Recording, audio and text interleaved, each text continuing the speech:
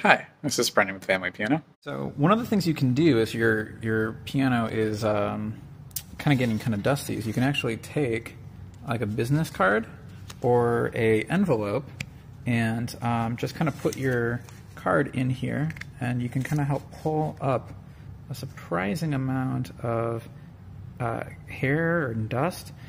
We do not recommend using cans of air or vacuums because they can actually cause all sorts of static electricity that will damage the sensors inside or the circuit boards. So please do not use cans of air or vacuuming because of the static risk. But something like a piece of paper, like a business card or an envelope, you can just kind of go in between here and kind of pull it up. So hope this helps.